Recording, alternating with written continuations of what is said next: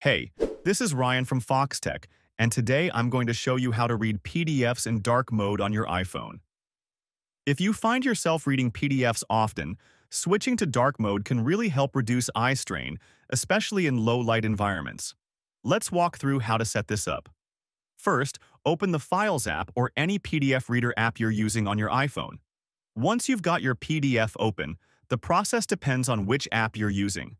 If you're using iBooks or a similar app, look for the A icon or settings menu within the app. In there, you should find an option to enable dark mode or night mode. This will change the background to dark and the text to light, making it much easier on your eyes.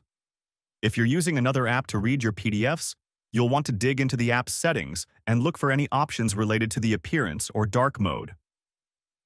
Most apps that are designed for reading will have some sort of dark mode option, so it's worth checking out.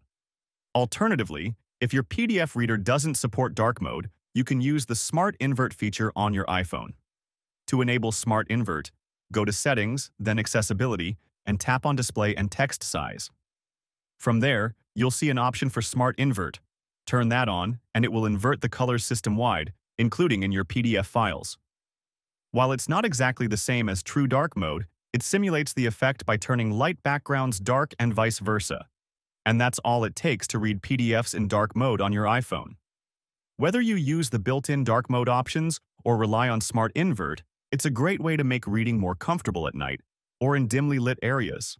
Thanks for watching. If you found this video helpful, give it a like, and don't forget to subscribe for more useful tips. See you later.